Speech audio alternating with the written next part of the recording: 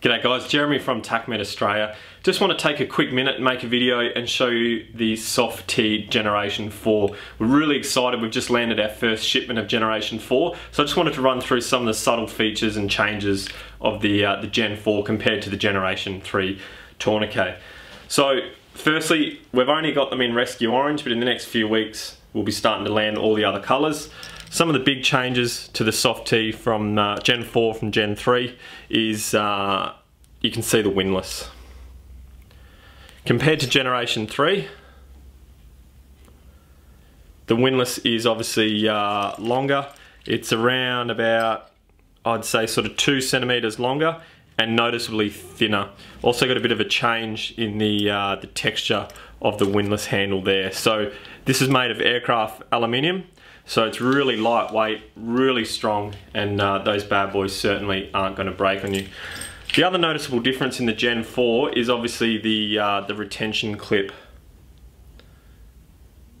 This is really going to make it a whole bunch easier for the single-handed self-application of the SOFTT, and that was probably one of the only real complaints people gave the SOFTT versus the Cat Tourniquet.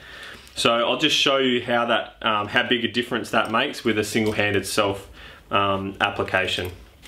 So before I do the single-handed self application, I just wanted to show you a bit of a setup that I used to make. So we used to have set up our tourniquets so it would have a really large loop to apply it. After talking with Dana, who was a Los Angeles Sheriff County SWAT medic for 25-30 years, he was telling me how he will set up his tourniquet to have only a small loop, enough that you can place it over your own arm. The reason being, it only needs to fit over your arm for self-application, because for anybody else you're simply going to reroute it and it's less to do up there. And I'll give you a demonstration on a tourniquet leg now. So obviously for my guns I'm not going to need a large amount of loop.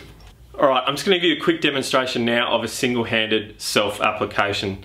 So I'm going to say my left arm has been severely injured, and this is again mainly going to be 99% of the time for people in a tactical setting. So my arm's been injured, get my tourniquet, okay, make sure the tail is towards my heart, throw that over the limb, pull out all the slack, so there's no slack in that. I'm just going to turn the windlass, lock it into the retention device, and then again, now I've got the triangle retention there to lock that in. So that's as simple as it is. Let's do a radial pulse. No radial pulse there. Cap refill.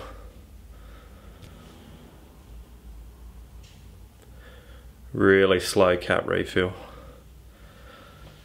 So there we go. As you can see, that retention device with the thinner and longer windlass has made a massive difference to the single-handed self-application of the SOFTT Tourniquet.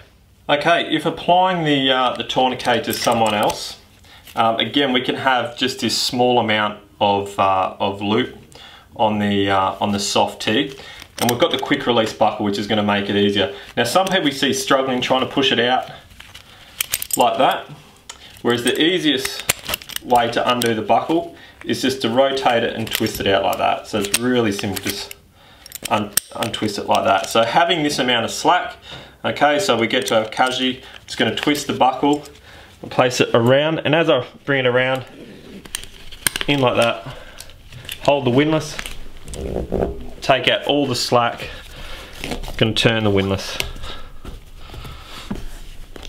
Okay, that's a ton. Lock it in the retainer, and then I've got my secondary backup with the locking triangle. Thanks for watching this video on the Generation 4 SOFTT Tactical Wide. If you've got any other questions, feel free to comment below, or you can drop us an email at TacMed Australia. Thanks guys.